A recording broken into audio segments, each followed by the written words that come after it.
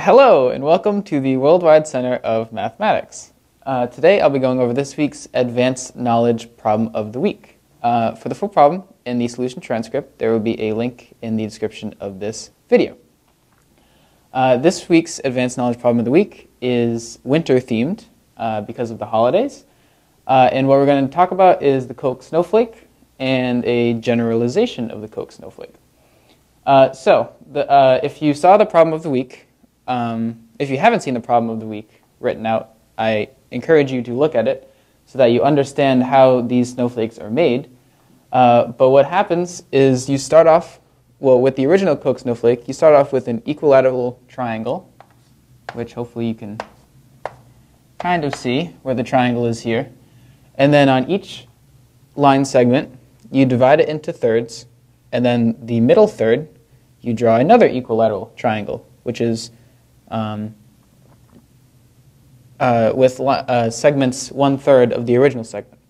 And you keep doing that on to infinity, and you get the Koch snowflake, which has an infinite perimeter, but has a finite area. And the first part of the problem was to find the area of the original Koch snowflake, but we're going to skip over that for now and come back to it, and move on to part B, which is the generalized Koch snowflake, where you start off with any n-sided regular polygon, and then on each line segment you do any other regular n-sided polygon.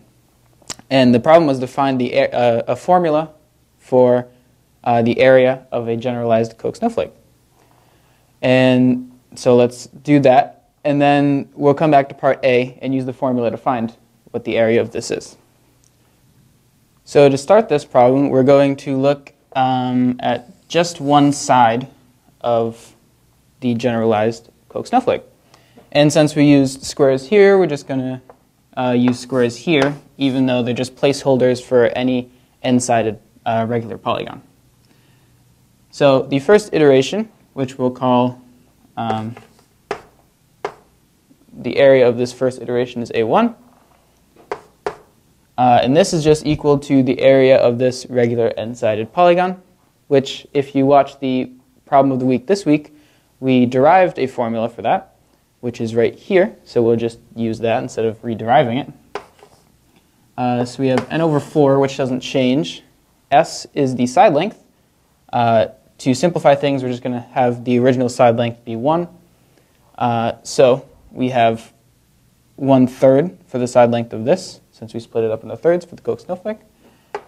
So we'll have 1 over 3 squared, which we can just simplify to 1 over 9. And then multiply that by the cotangent of 180 degrees over n. Then what happens is we keep iterating this, and we get to the second iteration. And we'll say that A2 is the area of these additional areas we added. So we have to count how many there's going to be of these little squares.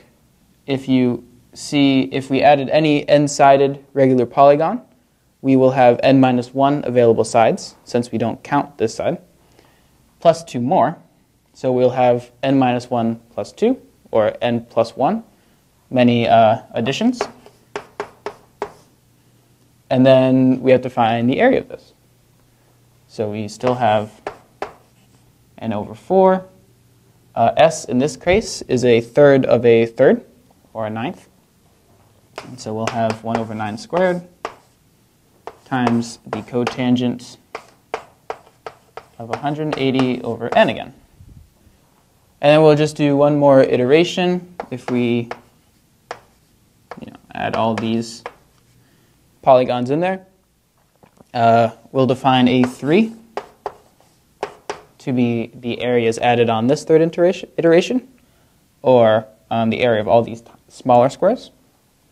And what we have to do is find out how many there are again.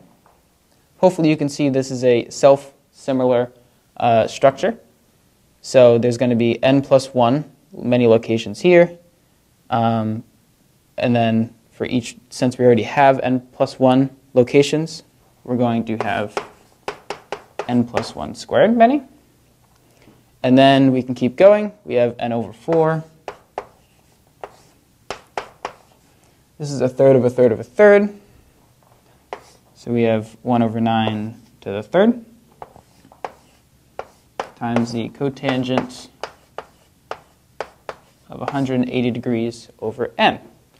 And therefore, if we take these iterations on to infinity, we'll call it A prime as that area.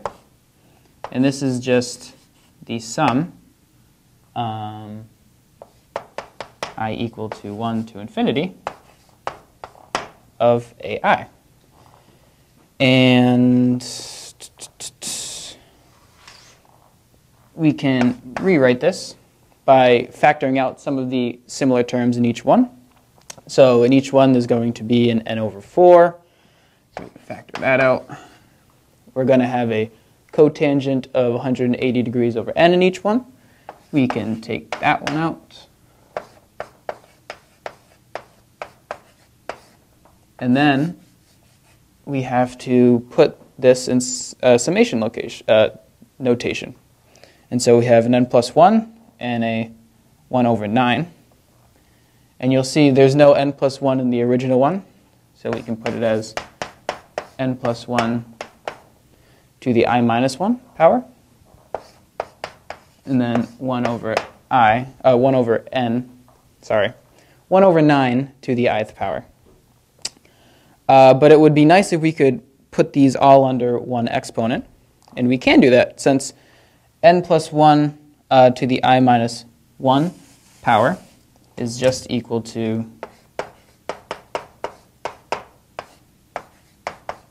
n plus 1 to the ith power over n plus 1.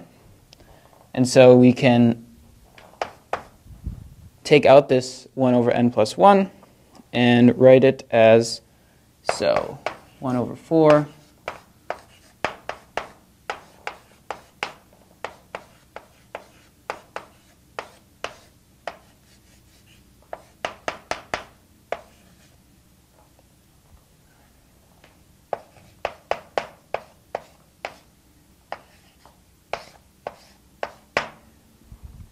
and we get this is the area of this taken to infinity. But what we can do is simplify this summation notation using one of the fundamental formulas, which is this. If you have a geometric series, as long as a is less than 1, the summation from 0 to infinity is given by this. So if we just take this up here,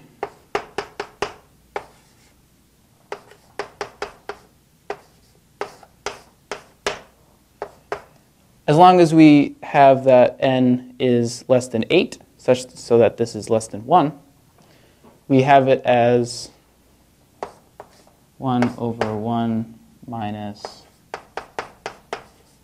n plus 1 over 9. But notice that this is from I equals to 1 to infinity, and this is from 0 to infinity. So what we just have to do is subtract out this term when it's 0, which you should see that if I is 0, it's just 1. So we subtract 1 from it.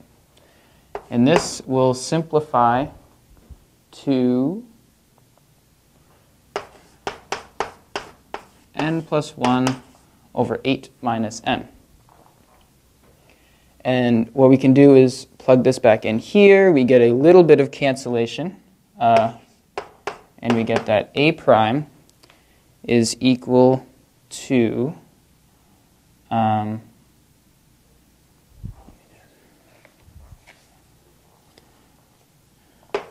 over 4 times n over 8 minus n times the cotangent of 180 over n. And so we have a prime. We're almost there. We just have to take this one segment and turn it into this, which is pretty easy.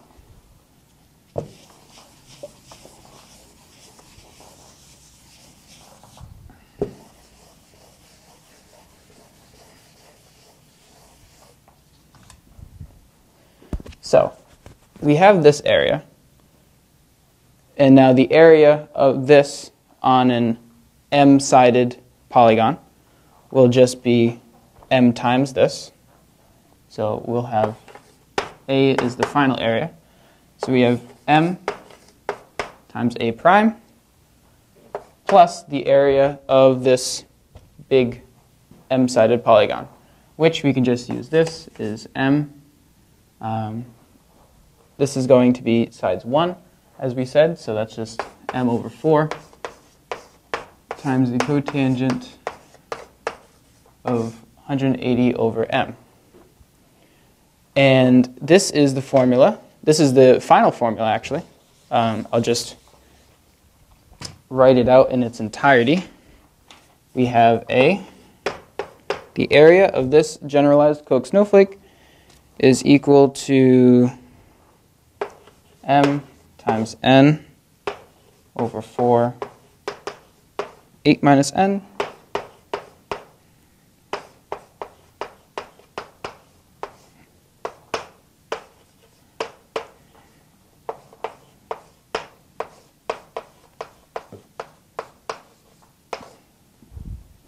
and this is the final generalized formula, where m is the number of sides of the original polygon, and n is the number of sides of the polygon that you're adding onto it. And so when m and n are equal to 3, you'll get A is equal to 9 over 20 times the cotangent of 60 degrees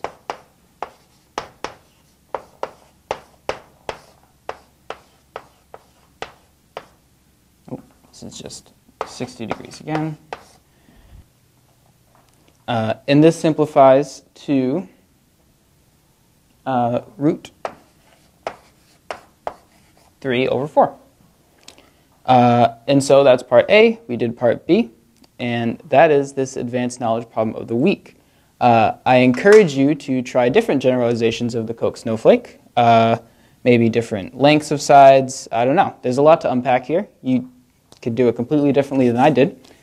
But that is this week's advanced knowledge problem of the week. For more problems like this, you can click right here. To subscribe to our YouTube channel, you can click right there. To go to thecenterofmath.org, you can click right there. And if you're on a mobile device, there is an eye in the top right-hand corner of the screen with all of these same links. Thank you very much for watching, and happy holidays.